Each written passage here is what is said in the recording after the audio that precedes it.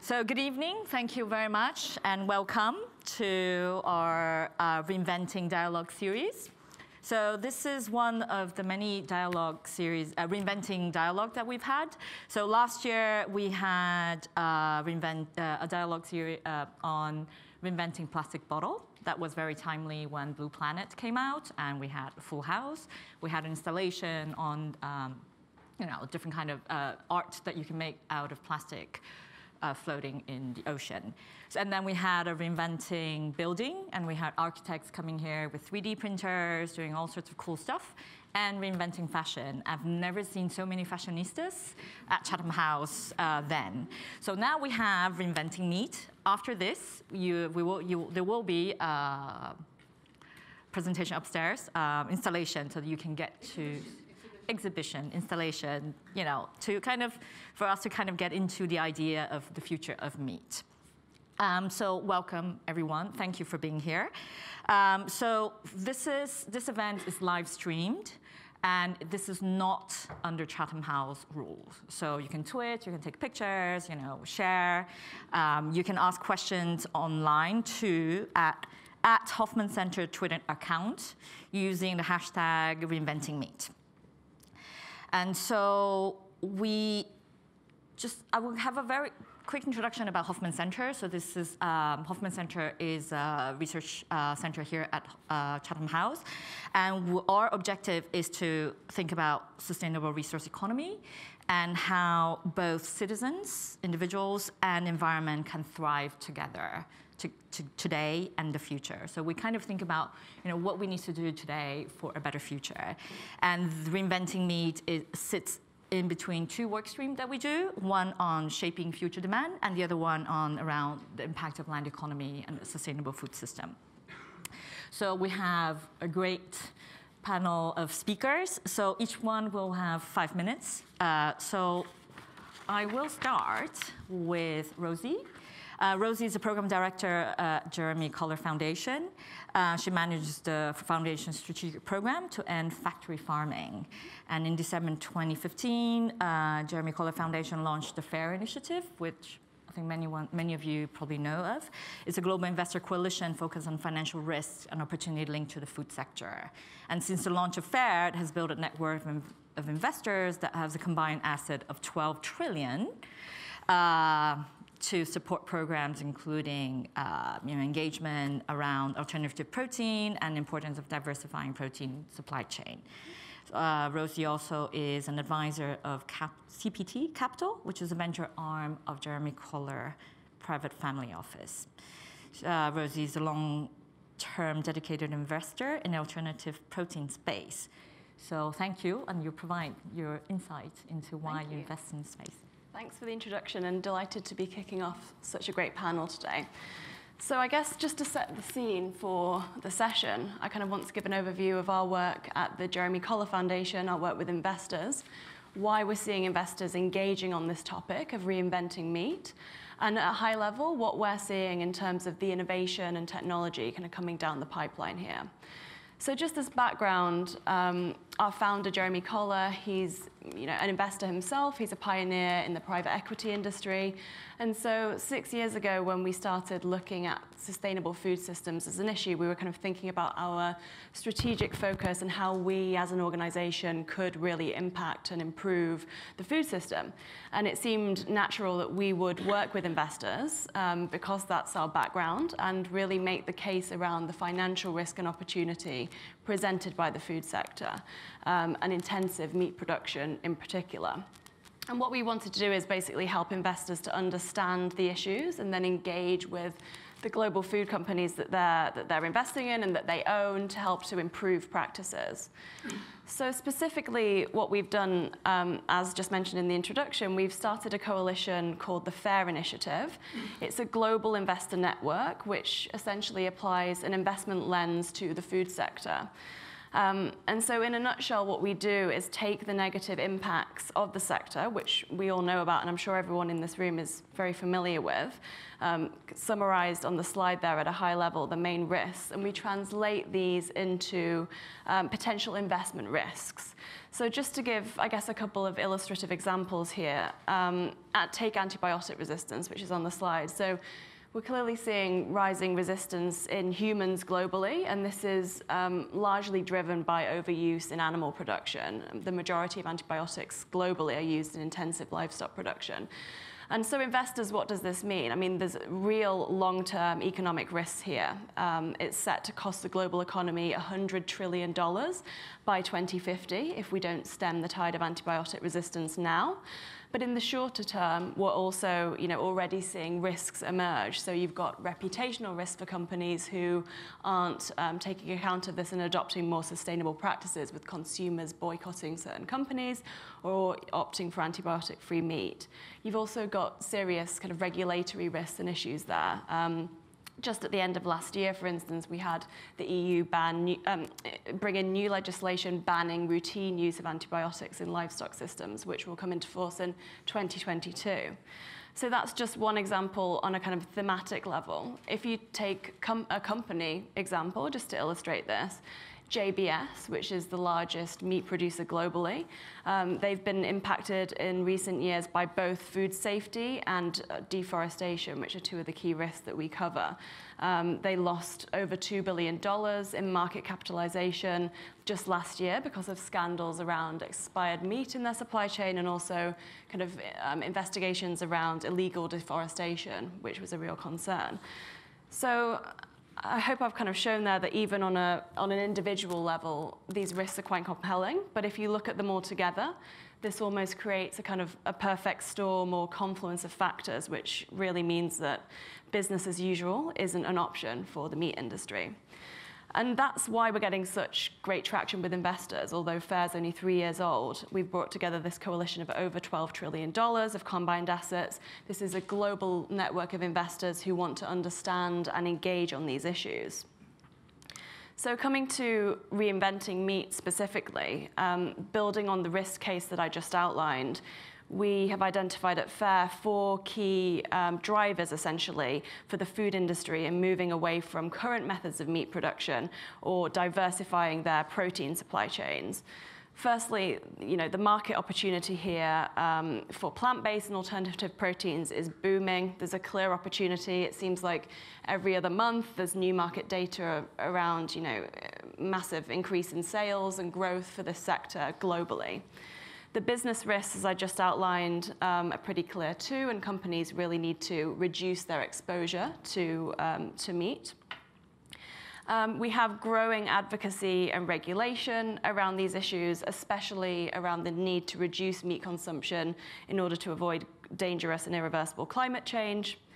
And all of this, very relevant to the session today, is supported and enabled really by this developing pipeline of innovation and new companies working to create meat without the animal and create meat in a more efficient and sustainable process.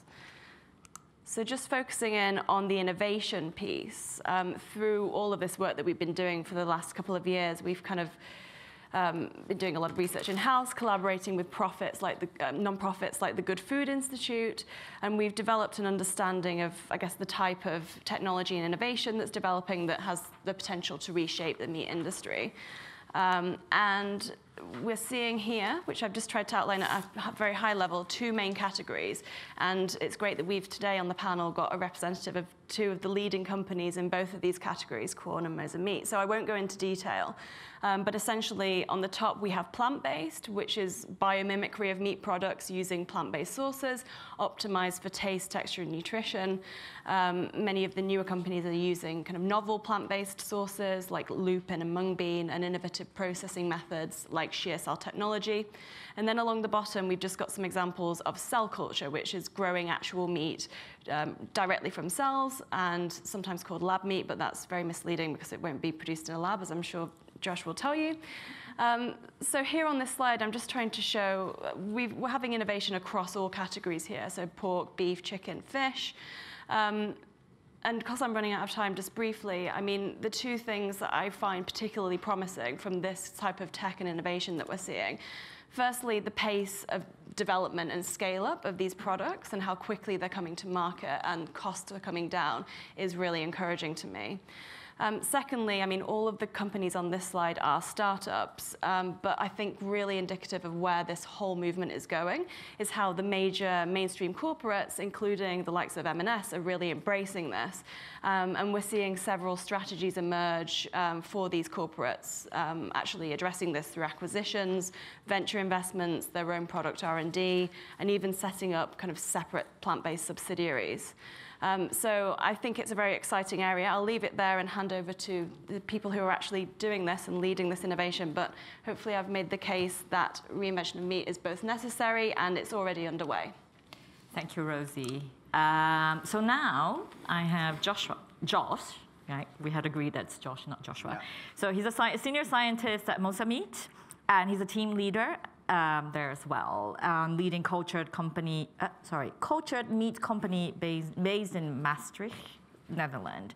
So prior to his move to the continent, we're still part of Europe, Josh completed his PhD at the Laboratory of Molecular Biology in Cambridge, working on strategies for colon cancer treatment in the lab of Dr. Marianne Biens. Yep. Okay, and you're a keen sailor, a skier, and Josh is acutely aware of the impact of the meat industry on the environment and is working to reinvent meat in an environmentally sustainable way. Over to you. Super. Yeah, thanks. This is kind of the first time that I've done something like this. It's really nice to get the invite. It's nice to be back in the UK. And it's obviously wonderful to see so many people are interested kind of in this space. When I kind of got the brief that I was going to be talking here, I really kind of homed in on this keyword reinvention and tried to think what this actually means. And I kind of came up with a few different examples here. Throughout human history, we've been very reliant on animals to solve a number of our kind of biggest problems. Some of them are shown here. And through the work of many incredibly clever people along the way, we've been able to really replace animals in a lot of these processes with machines which can perform the same task in a much cheaper, cleaner, more efficient, and kind of generally all-round vastly superior way. And we can see here that it's now possible to send an email around the world in a matter of seconds. We can traverse continents in a matter of hours. But when it comes to meat, really we're kind of doing the same thing that we have been doing for thousands of years. And if you've made it kind of this far to this event, then I'm sure you are probably already aware, or at least suspicious, that a cow is actually a pretty bad meat machine. It's really inefficient. And what we are at Mosa Meat is we are inventors and scientists, and I'd like to kind of use my slot to just present kind of our vision of what this second panel in this meat reinvention scheme maybe will look like. So I'm going to run through our kind of meat machine here that we're kind of working towards. There's 5 kind of different parts of the process, and I'm aware that some people kind of will have more of a biological background than others, but hopefully you should kind of be able to follow what's going on. On the far kind of left-hand side of our machine, we've got the sample input. So we take a very small sample of muscle from an animal. In this example, we're taking it from a cow. And if we kind of zoom in on this muscle sample, then we can actually see functional muscle fiber. And surrounding the muscle fiber are these satellite cells. And these are stem cells. They're present in all of your muscles. And their task basically is to replenish or rebuild the muscle when it's damaged either through exercise or through injury. So what we do for the cultured meat process is we take these cells, we separate them from the muscle fiber, and we get them to proliferate. And they're very happy to grow and divide outside of the animal, provided you give them the right nutrients and growth factors. and they will divide in an exponential fashion. So what I mean by that is, if on a given day you've got 1 million cells, the next day you'll have 2 million, and the day after that 4 and 8 million. And if you do the maths, it turns out that you can really actually make grow quite a lot of cells in really not that much time. So once you've grown your satellite cells and you've got the number that you decide that you want, which is typically going to be a few billion or maybe even hundreds of billions, then you can they'll be passed on to the next kind of section of the machine where, with the help of edible gels or scaffolds, the cells will be aligned, and the scaffolds basically provide an environment that mimics the real muscle environment that you would find in the cow. And once the cells are aligned like this, they will actually fuse to produce these functional mini muscles. And this fusion process is the exact same process that occurs naturally in the cow when it exercises, when it grows, or if it suffered an injury. So once we form these mini muscles, the next step is to basically give them exercise. Like all muscles, they need exercise. And we basically we do this by stimulating them to contract. There's a number of ways you can do this. One of the simplest is to basically arrange them around a pillar, at which point their inherent contractile nature will trigger them to contract around that pillar. And this workout, like if you went to the gym and worked out, it stimulates the muscles to grow. It stimulates the production of muscle proteins, which give these muscles the typical texture and flavor and also the color that you would expect from meat. And the final step, once we've got those, is to obviously assemble them into an actual meat product. The middle picture you can see here is actually the first ever cultured hamburger. It's actually my current boss, holding it. This was made in 2013, and it cost about 300,000 euros. So obviously that's not going to work, but all technology starts off very expensive. The first burger was only muscle. We're now working to incorporate fat cells, which are created via a kind of analogous process, and that will give us a product which ultimately much more closely mimics your traditional burger. Thinking a little kind of step back, if we want this machine to replace one cow, then we would need it to probably be making somewhere in the region of 400 to 500 grams of meat per day. And based on our current calculations, assuming that this hypothetical meat machine is powered by a renewable energy source, we expect that the carbon footprint of such a burger should probably be somewhere around 20% of that of a traditionally reared burger. And there are a number of other advantages as well in terms of space, and the machine doesn't need to walk around and it won't get ill. So yeah, ultimately, this is what we're working towards. Further down the pipeline, we'd hope to be able to create more complicated meat products like a steak, which obviously has a more intricate three-dimensional structure.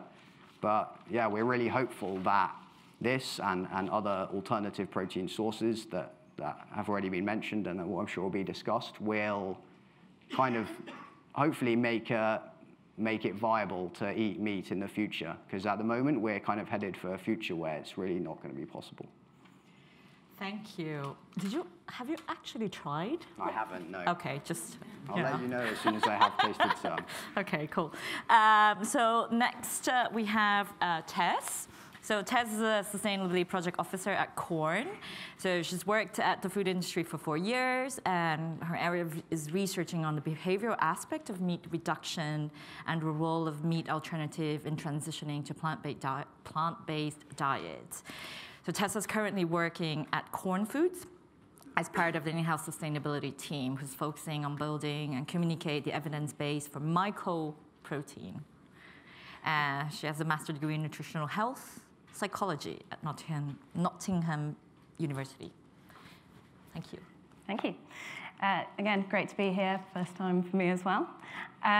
you might be surprised to hear that Quorn does have a psychologist in their sustainability team. It might seem like a strange concept, but of course, again, I was ruminating on the reinventing language, and if you're going to reinvent anything, I'm sure Josh will attest to this, then you have to fully understand what you're trying to reinvent, and the same is true of behavior change. It's not good enough to just look for quick solutions. We have to really understand what we're trying to fix. On that note, let's get into it. I've got a lot to cover. Mine are a little bit more conceptual than yours, I apologize. You might not be clear what you're looking at here, but it's an image that's really resonated with me as a symbol of some of the biggest, most poignant problems, I think, with the way that we produce meat at the moment.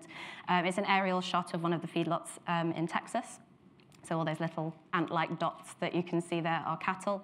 And that kind of beautiful coloured pool to one side are the waste streams coming off, which are obviously the runoff from this cattle. And I won't linger on the problems of animal welfare, etc., biodiversity loss that this represents. But as a symbol, I think this is really important. I'm sure it resonates with some of you as well. And food itself is symbolic. It's not a simple behavior change. Nutritional behavior change is one of the most challenging that we see in health psychology. If it was simple, we would have curbed some of the obesity crises and other types of issues a lot sooner than we have and are still tackling.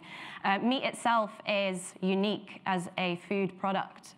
Meat is a symbol. It's a very powerful symbol. It's intertwined with all kinds of emotions around pleasure and gender, even sexuality, sex itself, health, wealth. And it's a complex symbol as well. There is something called the meat paradox, which you may have heard of. Humans are not very rational beings. We like to think we are. However, we are able to hold two opposing opinions in our head and behave in very incongruent ways with our beliefs and values. So, for example, I think a lot of you here may enjoy eating meat. But I would also guess that most of you here also don't like killing animals. And we can hold these two beliefs in our heads at the same time and behave in quite odd ways. Humans are quite strange.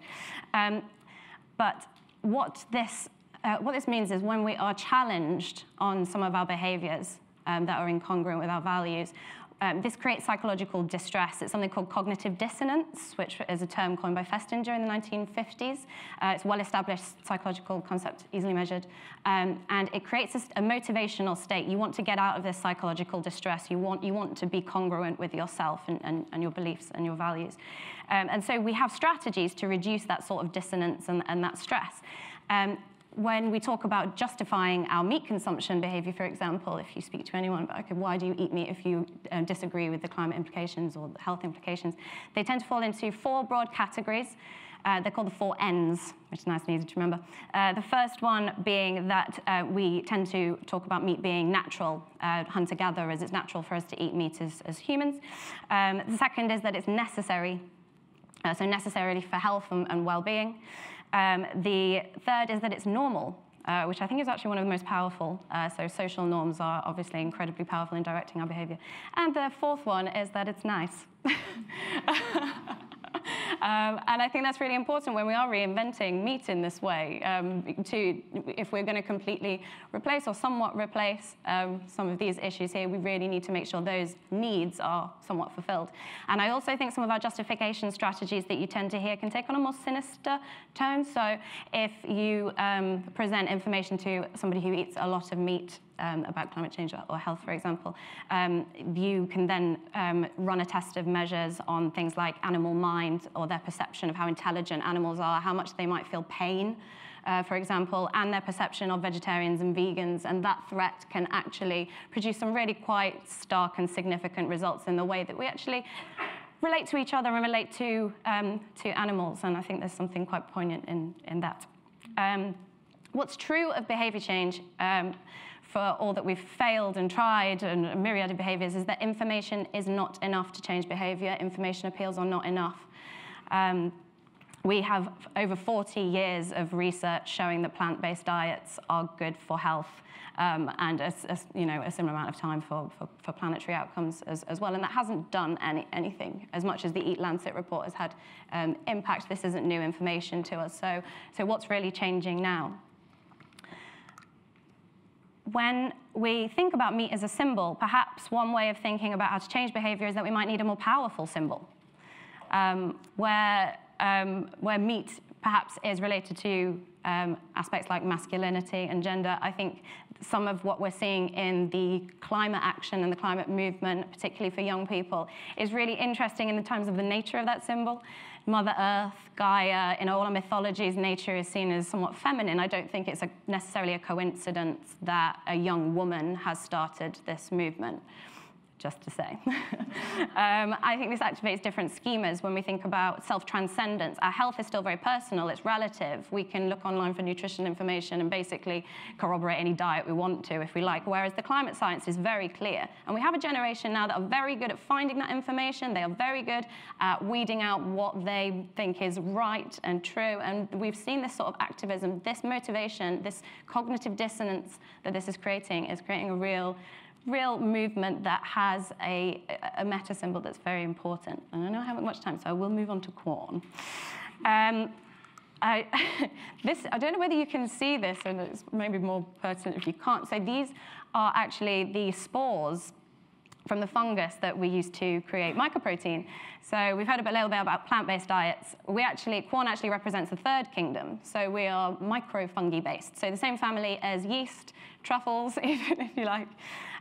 We start with these spores, and they can create, brace yourselves, up to 45,000 tons of mycoprotein, which, if you were to take that amount of animals or chickens, you're looking at hundreds of thousands, if not millions. We've done the calculations, but I won't say them here because the numbers are staggering, as you can imagine.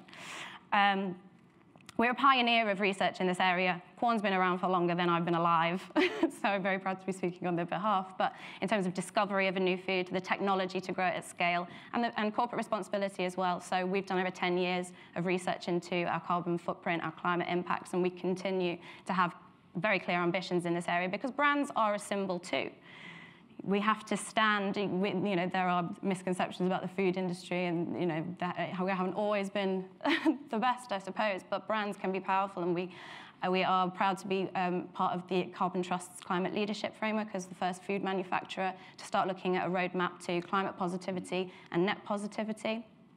And in terms of ease of behavior change, of course, corn, loads of you have probably experienced corn. We are all about accessibility, affordability. We go into schools with a great team of home economists, and we educate children just on the basics of cooking, even chopping vegetables. It's these sort of skills that make this sort of behavior change very challenging. And I'll leave it there, but 3 challenges that maybe we will face are silos in science, that's nutritional science, climate science, politics, especially, business even, and the media.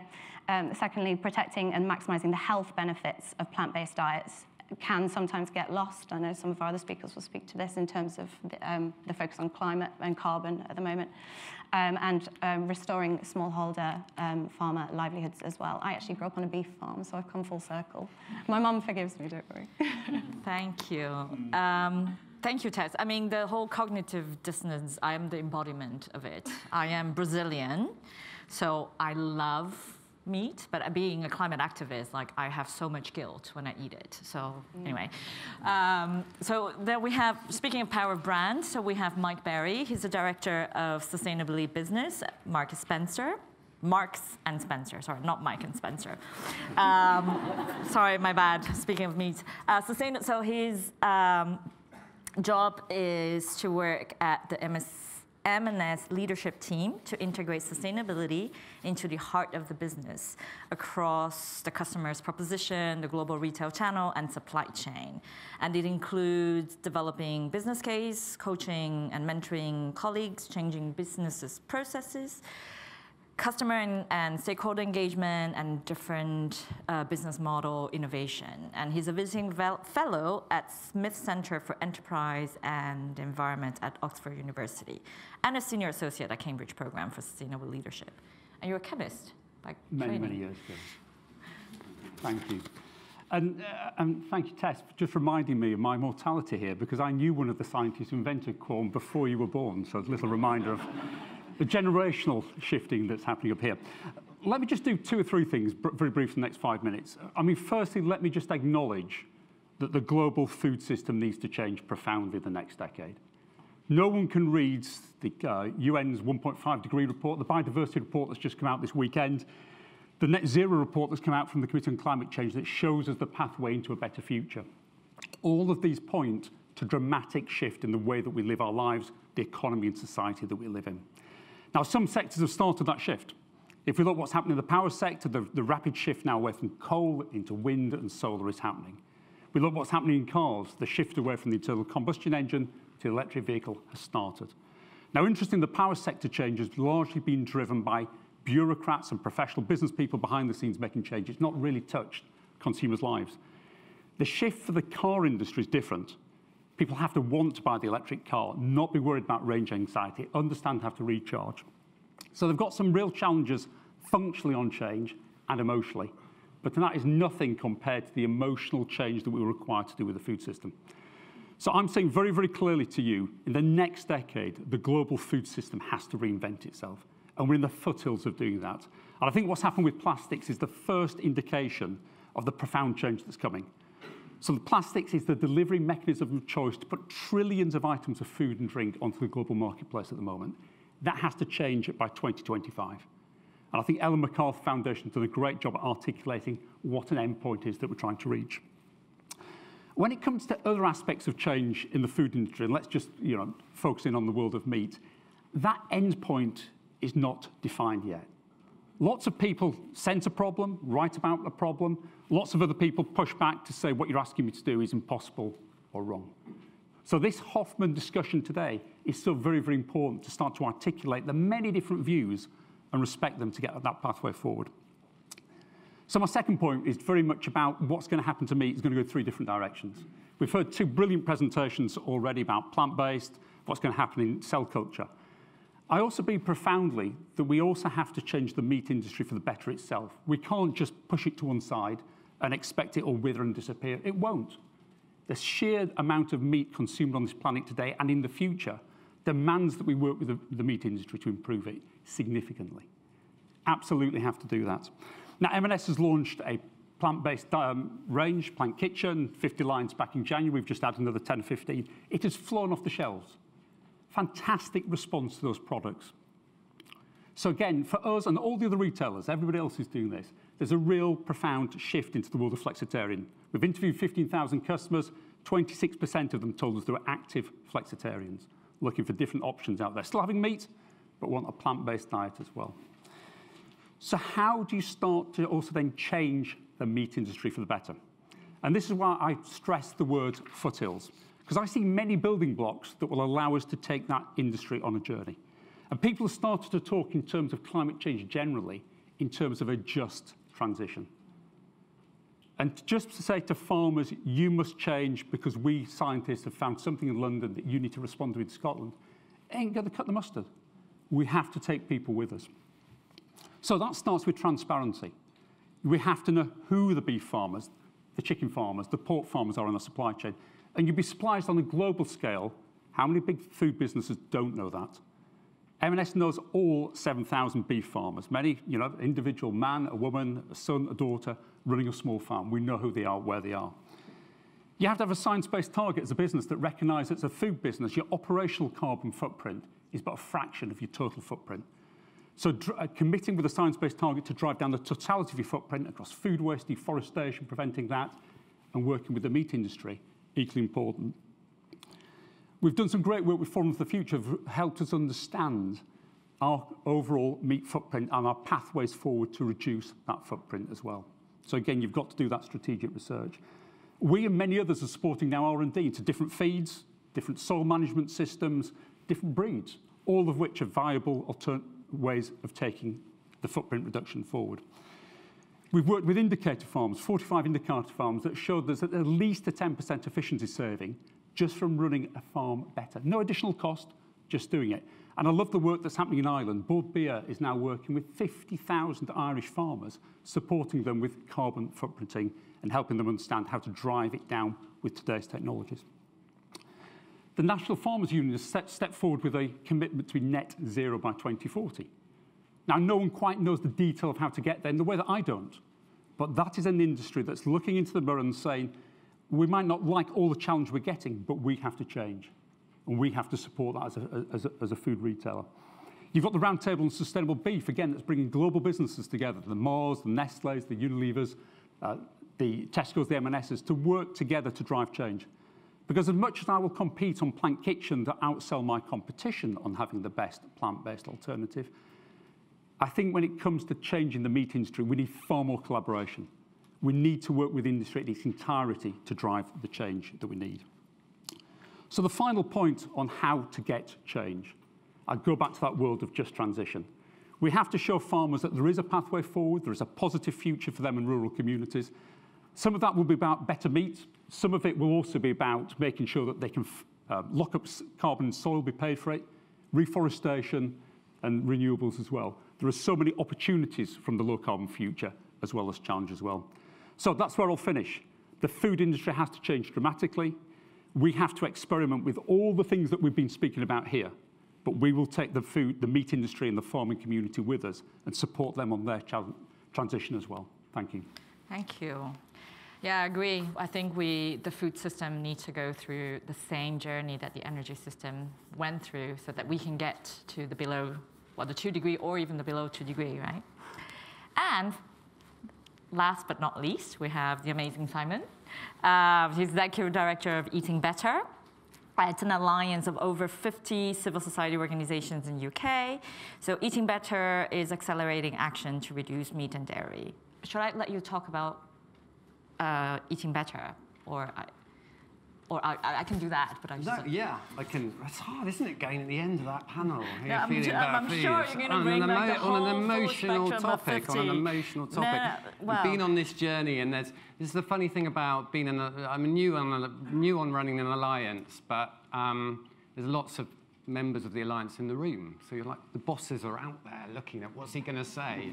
And I can say on this topic, there is no shared agreement. Absolutely no shared agreement. What we'd all agree on the alliance, on the Civil Society Alliance, and just to give you a bit of a background, it's broadly, I think we sort of echoed, bringing different tribes together who impact and affect our diet. So there is health community, there are concerns around animal welfare. We've talked a lot about climate. It's not just a climate crisis, as Mike's alluded to. We've got a biodiversity crisis. So across the piece, we're all completely in agreement that we need less and better, more sustainable, healthy diets. In response to Mike's destination, there are increasingly shared agreement on that target. We might not all be agreed. We're saying that we need a 50% reduction in meat, and we're talking about consumption right now, by 2030. And the Climate Change Committee had a target out last week, which people would follow, and some of the discussion around it, around meat. And it's there. The destination is becoming increasingly clear. The less is hard. It's hard for business. It's hard for farmers, but we're coming close to it. I just wanted to share a few sorts of sense around the cultured meat space, because this is sort of the reinvented future of meat, and some of you will know I've been working on this sort of future of protein. And I went to the Quorn factory a few years ago when we started out on this journey, which is very challenging for someone as deeply committed to food as me, because you go to the industrial estate that inspired Blade Runner, and you see a very, very interesting, successful business that's chucking out very good quality, affordable protein, and not a cow in sight, and not a green space in sight, but an amazing proposition. I love some of the proposition and the energy from some of the speakers, because, oh God, I'm sounding like I'm doing some sort of review of the speakers, because I love the energy around it, because people are doing what the NGOs have been doing for a while. They're articulating the reason for change. Why the hell are you creating a meat in a factory like that?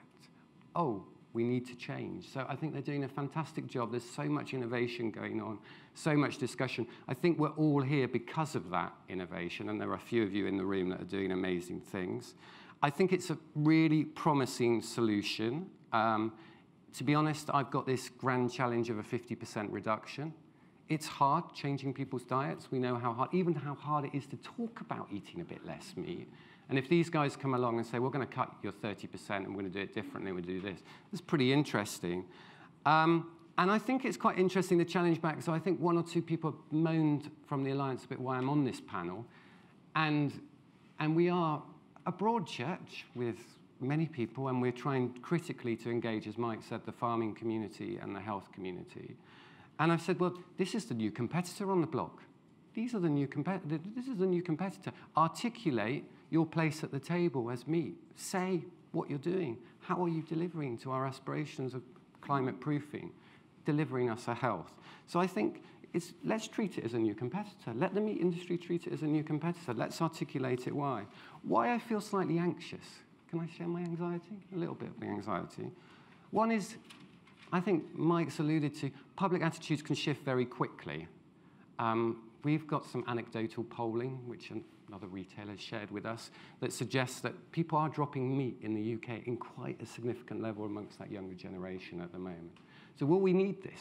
You know, we're not talking about, there are different narratives going on. There are some narratives that there's no future for animals. We're not in that camp. We think less and better, and we need a reduction. We need to replace the better with much higher animal welfare. So I think there's a question around public attitudes. I think there's something about who owns the production. Many people across the Alliance, many of the organizations that you know, will be very anxious about who owns that technology and how it's used. They've seen Monsanto, they've seen GMO, they've had those fights. They're up for those fights again. I can tell you they're absolutely up for them. And then a big critical crisis of our time, which I've been to many discussions at Chatham House recently, and you convened so well, is this double burden, the health burden and the climate burden. We're not eating better. We're not eating better. We're eating worse every day. So how does this solve this challenge? And I think one of the things, we do need to be eating more plants. We do need to be eating less processed food. And how do we really get to that? And something we alluded to in a discussion before, how do we bring everybody on that journey? So my sense is out there now, I've spent on this journey a few years in the last 6 months, it's really polarized. 2 months ago, I spoke to 120 livestock farmers in Harrogate who felt very anxious that they just see this tirade of like, there's no future for you. The corn picture doesn't show the meat industry as a whole. There is a section of that, but there are many farmers trying to do the right thing, as Mike's alluded to. And 2 weeks ago, I was at the Vegan Society Grow Green panel, where there was also some anxiety around what that future lays. So I think it's a brilliant discussion to be having, and I sort of echo what the others say, that we need to find that common ground and drive it, and these solutions become increasingly important if we can't move to deliver some of those sort of challenges ahead. Thank you, Simon. Can we give a round of applause to all the amazing speakers?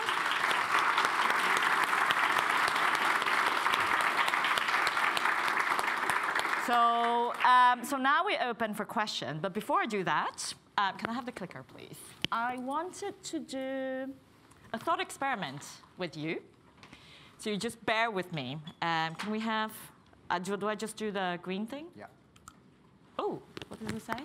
OK, so just come with me on this thought experiment journey, OK? That, you know, if you eat cultured meat, and assuming that, you know, they are affordable and not like 300,000 a piece, but that they're affordable and you can buy them at supermarket, or so you would you, how many of you would eat chicken?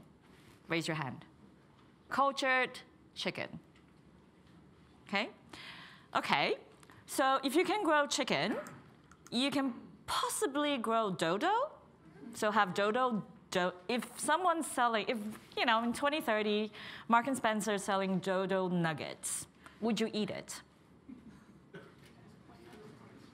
Okay. So now it's pushing a little bit, okay? So let's not judge too much. If you would eat animals, and if it's cultured, would you eat another person? How many of you would, you're not killing anybody, it's cultured cell from another human being. How many of you would eat that? I would, actually. You know. Last question. If it was a celebrity, how many of you would you? You can pick whoever you want to, right? How many would you? If there is celebrity meat being sold in the future, in the form of a burger, would you buy them? How many would you say yes? Johnny Depp, whoever, whatever rocks your boat. Okay, no takers? Well, I would do. No? Okay, everyone. Okay. So, well, thank you very much. So now we have to open. So because I'm the chair, I get to ask the first question, and then I will open up for you guys. And then before you stand up, we'll have our great people with mics to pass it on, and then say who you are, who you're affiliated with. So my question is, now that we've done the thought experiment, but also just thinking about the future of meat, and we think of different shapes of it, what are the ethical and the societal implications of future of meat? Any taker? You want to have a go? Well, I think we've got to begin at the starting point that we know what the negative ethical and societal implications of the current system are. So I think it's frustrating when that question is kind of used as to stop the conversation and say, well, we don't know, what are the impacts of cultured meat going to be in 20, 30 years, so we shouldn't go there kind of thing. I think that should definitely be a question on the table that we need an open and candid discussion between all stakeholders about. I mean, Josh, I'm sure you can speak to this better than I can, but I think, well, for both plant-based and cultured, there's real questions around how the scale-up is going to happen. I mean, even for plant-based, in terms of the supply chain that exists right now and how that's going to be scaled up, we don't just want to shift from one problem to the next in terms of, go from monocropping soy for animal feed to monocropping soy and pea for alternative plant-based proteins. So we don't want to transfer any of those problems over. For cultured meat, I think how that happens at scale and the actual infrastructure that's required is a big open question right now that a lot of development needs to go into. So, yeah. And just to add ever so briefly to that, I think the fourth industrial revolution that looms ahead of us, we've got a big decision to make in the next 5 years, to use it for good or for bad. And that spans everything from corporate control to the use of data, privacy, to engaging people in terms of what this technology, a lot of which will be very complicated and very invisible to the human eye, what does it actually mean to us? So I think every technology leap has brought brilliant benefits, has brought some really significant unintended consequences. You only have to look what's happening with the electric car industry now, and the dash to secure a number of precious metals around the planet, the impact of mining in some very, very troubled states around the world. Every fantastic leap that we're planning to do, we have to look out for those underpinning dangers. And that's why, again, I build upon what Simon says. We need a dialogue, because I think we can all dash off the next 12 months in terms of reducing the impact of the meat industry. And in 5 years' time, look back and think, we've ended up in the wrong place. We need a really good discussion about the future. But ultimately, I think in terms of the ethics, it should be up to people to decide, right? I don't know how many people here, probably quite a few, but I've been to a slaughterhouse, and it was a pretty harrowing experience. And I would hope that in 5-10 years' time, when the first, or hope maybe even sooner, but hopefully the first cultured meat plants are coming online, maybe there's one way you can go and do a tour, and you can do your slaughterhouse tour, and it should be clear. People can make their own ethical decisions, and people will, because people just don't really understand that meat doesn't come wrapped in plastic, right? and when people understand that, then maybe these issues will kind of be a bit easier to discuss, I guess. Yeah, apparently the smell of a slaughterhouse will stay with you for a very long time. I've had many opportunities to visit, and because I'm a meat eater, I know that if I go, I will stop going. I think you should go. So yeah, anyway, I haven't gone down that path. Can I then open to the floor? I have a gentleman here. I have a lady and another lady. Is it a lady? The lady in green.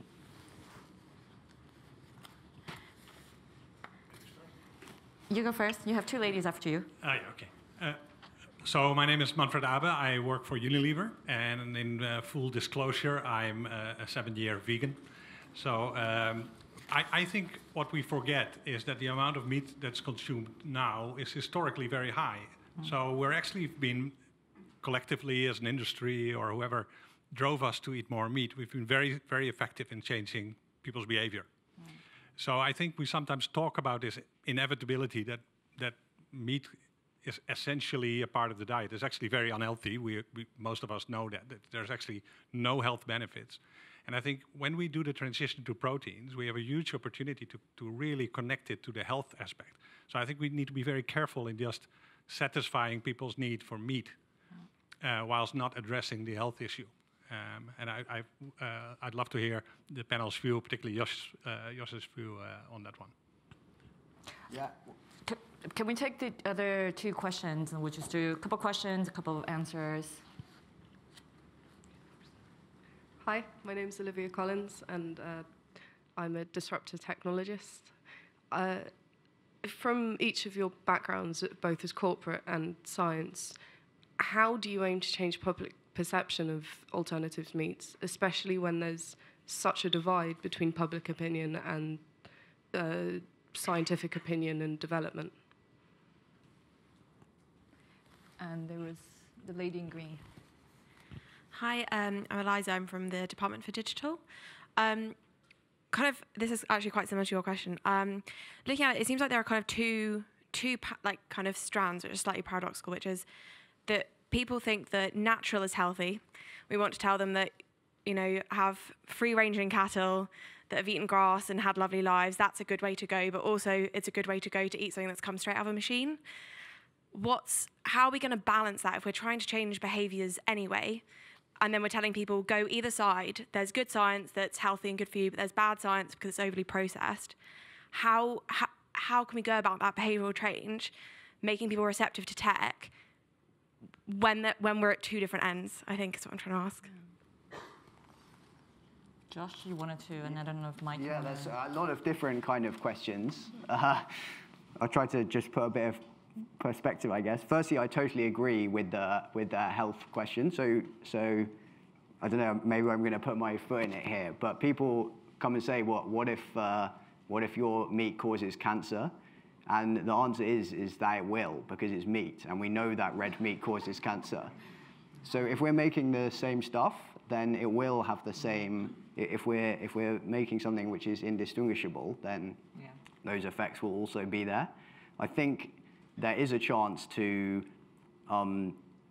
change some of the current ways in terms of antibiotics and hormone usage, which is arguably perhaps more of an emotive issue than a genuine health concern, although certainly the antibiotic problem that Rosie alluded to in agriculture is massive. For the other questions about this is not really my sphere of expertise, so I am kind of worried about trying to make the meat in the first place. But I think that the direction is going the right way for sure. There's certainly going to be some people who really like the natural angle, and we're never going to win over. But ultimately, if it tastes as good and we can get it to as cheap or nearly as cheap, then I think there's actually a lot of people who are going to be receptive to this and aren't going to really be turned off by the yuck factor of it being a machine, especially if we can especially as the knowledge increases of what the alternative is, because actual meat is quite yucky. Yeah, no celebrity burger then. Anybody? Yeah, I like what Mike, do you want to? Well, just a sort of quick intervention. I think all those questions are tied together by the word emotion in human beings. I think so far the debate at the moment is being made by a number of professional voices, either campaigners or the industry or startups, all of whom are working very, very hard to prove a particular point. I think we all need to work harder to prove that point. Again, I will meet a lot of farmers very proud about what they do, very clear that what they do is different from these average figures that they're hearing about the problems of the meat industry. It is up to us supporting those farmers to tell those stories and to make sure that they can stand up and engage people around them. The second thing is we need choice, because what I think we've heard today is there's lots of different reasons why people eat food and how they eat food. You can already see a food system appearing generally, not just meat, about the laboratory, and a food system that's appearing that's about hyperlocal, emotional connection with producers within 30 miles of you.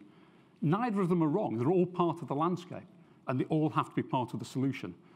And we, again, the retailer who's the connector between the food producers and the food consumers, has to make sure that we're crystal clear at sharing the information, the pros and cons of every step in the diet, because every piece of the diet is not without consequence.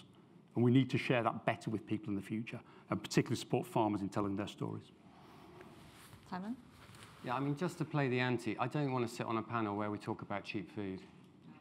So the externalities of our food system, we're not paying the true costs. Lots of people in the room have worked on that area. So I think part of the challenge we've got is, as you say, meat has got very cheap, particularly sources like chicken and pork now, and the externalities are not properly put in. So we need a proper price. But the challenge with that, and which is the challenge for me and for many people in this room, is then you've got the question, well, how's the affordability angle? So I think we need to start addressing that head on. We need to stop this idea of cheap food for essentially people, for people who can't afford it, and move that dial and start to say we need good food for all. Because the anxiety I have with some of this discussion is we get a two-tier system. It's starting to emerge. Those of us that eat better meat, those of us that eat lab meat, and then the rest, which might be the industrial chicken or the industrial thing, the system that we all feel very uncomfortable with on the panel. So I think I'm just going to watch out. Let's not talk about cheap food. Yeah, that's a good point. Sure. Can I just pick up on both questions, I suppose, but more on the health side? I totally agree. We really need to look holistically at this. Again, to my point about silo working, nutrition is so divided at the moment. We're not looking at these issues as one, and that is a challenge in itself, putting those methodologies together. In terms, we do have to be careful that we don't also paint the picture that all vegan diets are inherently healthier. People still need, it's not good enough to just cut meat out of your diet and all your problems are solved. At the same time, in developing countries, some tribes are completely reliant on milk, blood, and meat, and we can't say that's wrong and that's an irrelevance. It's very important. In terms of corn and microproteins benefits, we're actually a complete protein. We're a great source of fiber, and so we need to be really careful about looking at not only our macronutrients, but also our micronutrients. There isn't a silver bullet, I don't think. In terms of changing perceptions of some of these products, I think we just have to try and make them better. That sounds really simple, but things like convenience are really key, affordability, of course, and equitable access as well. But some of these, we're increasingly eating on our own, eating out, wanting quick fixes. We don't have the cooking skills and the will and the way that we used to in our busy lives. So making those changes, that it's the more convenient, it's the natural choice, it's the easier choice. Nudge, in particular in canteens, are some of those quick wins in terms of getting behaviour change. Ever so briefly, just responding to the very good point Simon made about externalities, I would welcome a price on carbon. Absolutely. If there's one thing that will shift the marketplace in the right direction, is what happened with the dear old landfill tax 20 years ago, which is an escalating price that gives you certainty to invest into a very, very different future. So a price on carbon, I don't know if it's feasible to have a price on nature that captures the biodiversity loss we've got at the moment, but let's start with the price on carbon. Yeah. Wow. Okay, we have 15 minutes. So let's do the following, because I actually want to have some wine and some Beyond Burger. So I'm going to do here first, and because I have my boss here, so I will have Bernice have a question. Then I'm okay. Okay, let me organize. So what I'm going to organize is by section, okay? So the people on this section, here, Bernice and 2 more people on the front section, and then I'm going to move to that section and that, but very quickly. I think this follows quite, so Bernice Lee from Hoffman Center at Chatham House. It follows quite nicely from what Mike and Simon both said, and also on the question about affordability. I think we've done a great job describing the personal and the emotional, but of course these are political decisions as well. And we talked about how we ended up in the system that we had. The amount of meat that we do eat today is not just a question of choice, but a question of, who creates the incentive systems, whether it's government incentives or the food environment or the retail environment, that in some ways nudge us into different directions. So my question to you would be, if there is indeed a role for government, how do you think the government's chip will fall when it comes to things like lab or cell-cultured meat? Because GM wasn't just shaped by preferences, was also shaped by political decisions. Second, we have had spectacular failures in changing our agriculture systems for the better part of many, many decades. How would we go about it? And I know this is a really unfair question, but it would be great to hear your voice, because oftentimes it's the wants to talk about it, not folks like you guys who talk about what are the best way to realign these incentives. We had oh my God! How do they multiply?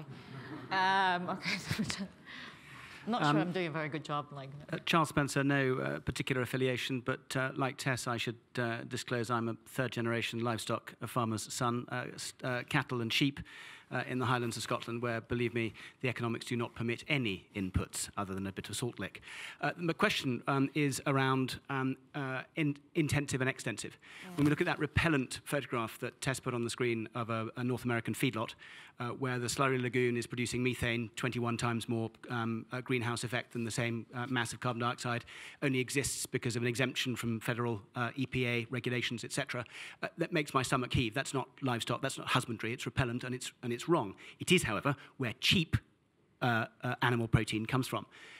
An extensively grazed, well-managed livestock farm surely is actually fixating carbon, because if you are building up topsoil, you have humus, which is, of course, carbon, it's plant material, being fixated and being built up. So are we actually talking about reinventing meat in terms of abolishing intensively raised meat and actually privileging extensively raised meat? Because ultimately, could it be carbon positive to consume well-managed, extensively raised meat? Thank you. We have 2 ladies over there. I'm sorry, I'm going to just have to... Joyce De Silva, Compassion and World Farming. I need to admit that I've been a vegan for 44 years, and you can survive. And I've been to 2 slaughterhouses, and I quite agree with everything that's been said about them. I just think 2 things I'd like to put to you. I don't think you need to aim your products at vegans and vegetarians. As a vegan myself, I wouldn't eat cultured meat, though I would eat the plant-based burger, except that I don't eat burgers much. I do think that if Mike is talking about trying to make meat production kind of climate friendly, just be very careful about the animal welfare impacts, because you can keep all your cows indoors and extract the methane, and the cows have miserable lives, and they're sentient beings, and we owe them more than that. I hope you agree. The lady next to, and Hello, I'm Olga Kiko. I'm also from Compassion World Farming. I wanted to ask regarding the medium used to grow cultured meat cells. So far, we know that it is harvested from embryos, so there is some controversy there. Peter Verstraete from Mosa Meat had said that Mosa Meat is looking towards actually replacing this. Will the replacement, are you close to any replacement, and will that include GMOs? I think I'll have to... Specifically to you and the other questions on. So currently the full process that we have is not completely animal-free. Before we launch any product, it will have to be totally animal-free. That's absolutely in the red lines. So if we can't make that happen, then at some point we will have to pull the plug. Ultimately, yeah.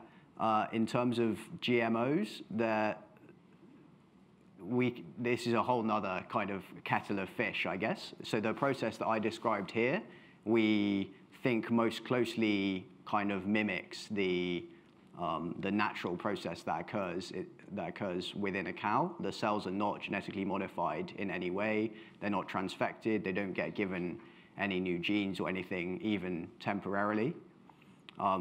That's not the case for all potential cultured meat companies, and there are other ways that you could do it that would involve stem cells, which would have the advantage that you wouldn't need to keep going back to the animal and taking a biopsy, and the disadvantage in some ways that you're now creating something that is really quite far removed from traditional meat.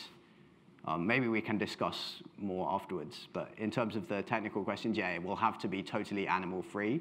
You're right that the fetal bovine serum that we use for some parts of the process, if the total worldwide amount of cattle would fall as much as we might hope, then we will not be able to source this anymore, so it wouldn't be an option anyway. So does anyone on the panel want to take the question on the role of government or extensive versus intensive? Yeah, just on so I think there's a massive role for government. It's quite interesting that probably Mike and I have quite a lot in common. We're representing sort of a big corporate business and a lot of NGOs. There isn't any government on the panel. I think we need a joined-up strategy around food and farming, which we might get in the UK over the next few months. So watch this space, which this agenda needs to play straight into the heart of it.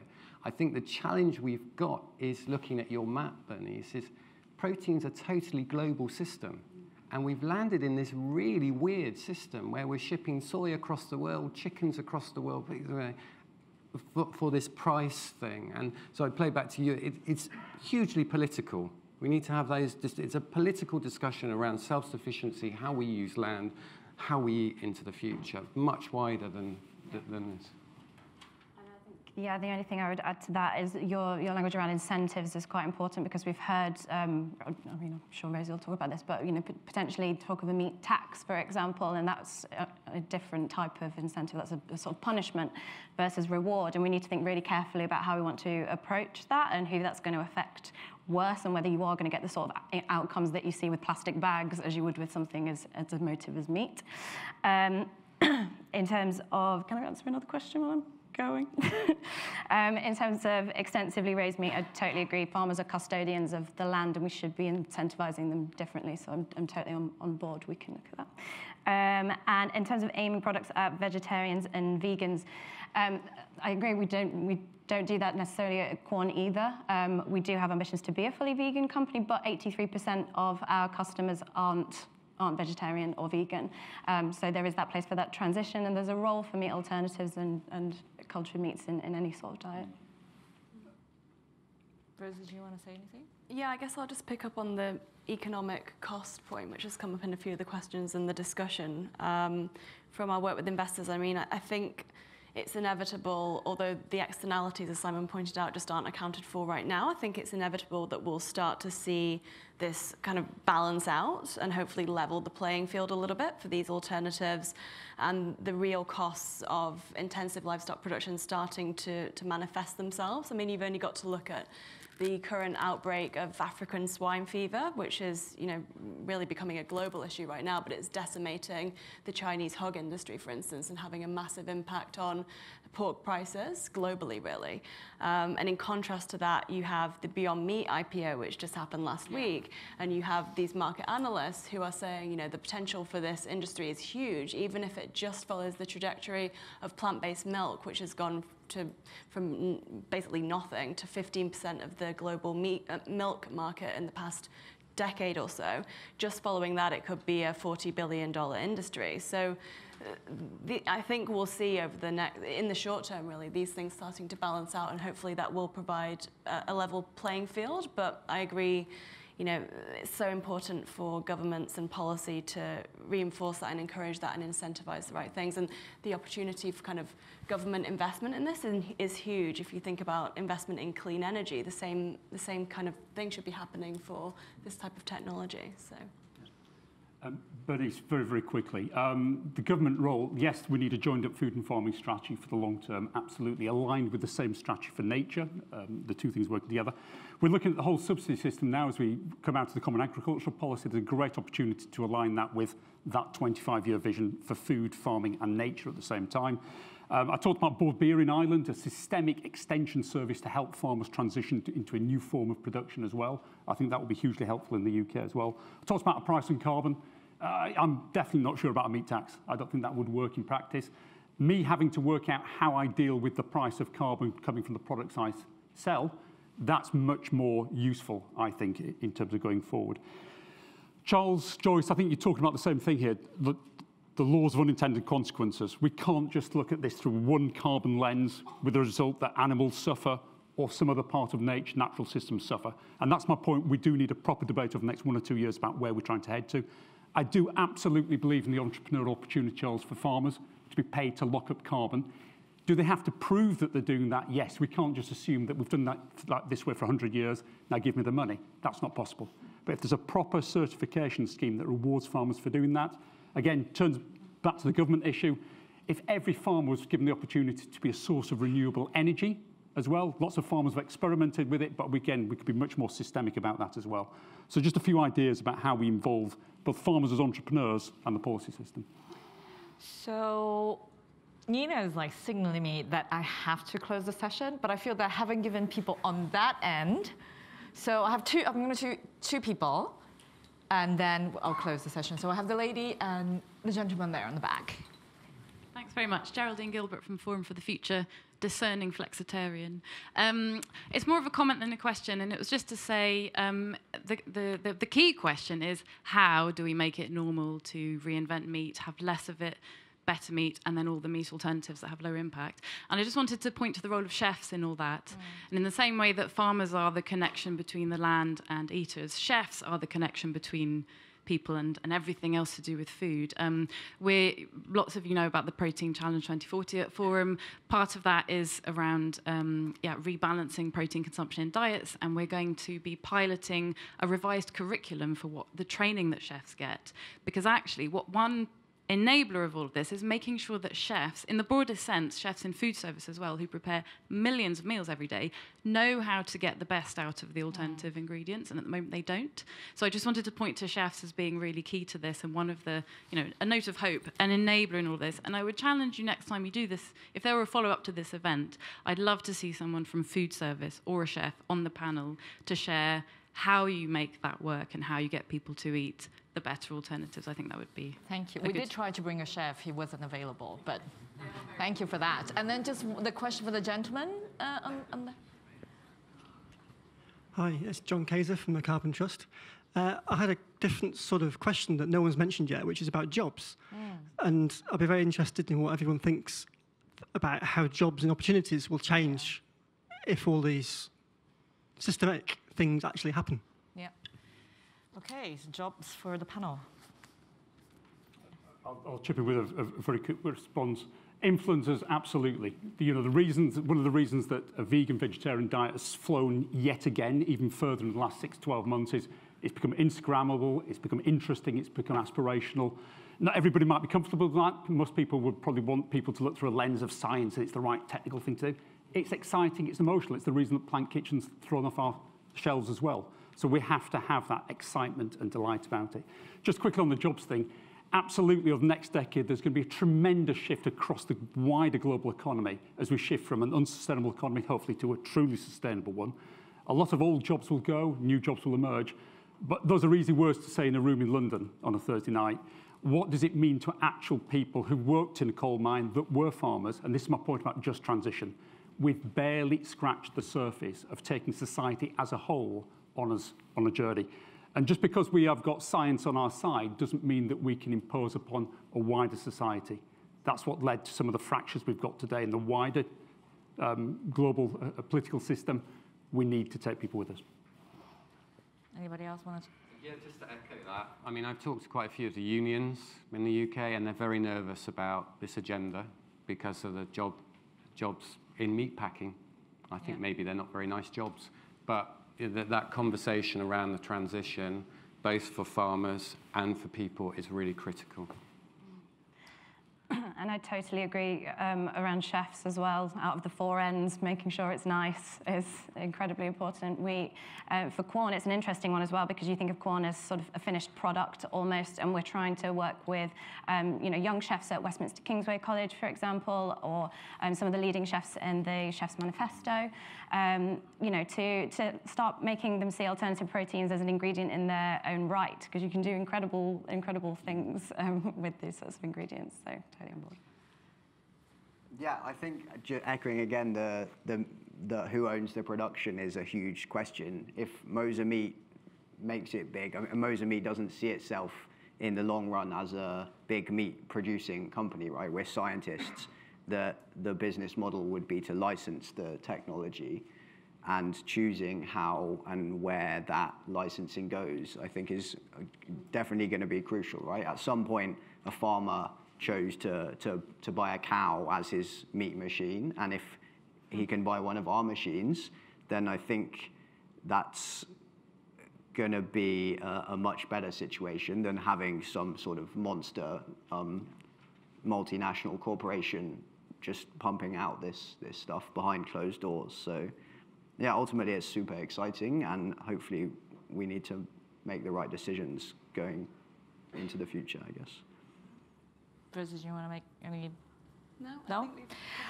Well, so I'm actually 5 minutes. I've overrun by 5 minutes.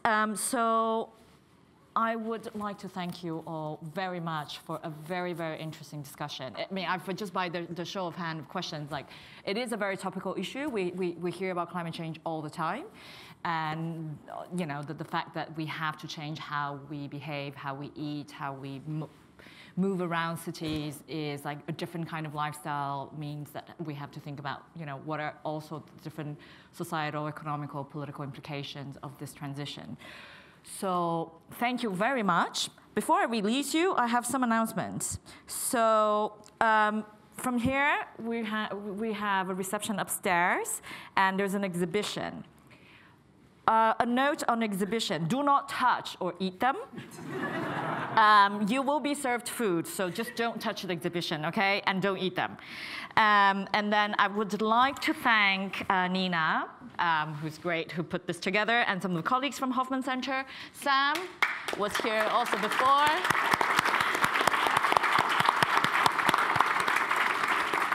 And I wanted to plug two things from our colleague from EER. So there are two reports. One is, this was produced in 2015, and it was circulating during the Paris Agreement, and that kind of shaped put the discussion on alternative protein in the climate movement agenda. That was Laura, Anthony, and Catherine. And this is hot from press about the meat analog and the role of regulation. So you can download it online. And tomorrow, Laura, amazing Laura, is doing a piece on BBC Expert Network. So she will summarize some of the key issues that we discussed here, and then so everything you want to know about meat analogous, whatever, future of meat, go onto the website and check it out. Thank you very much. Thank you.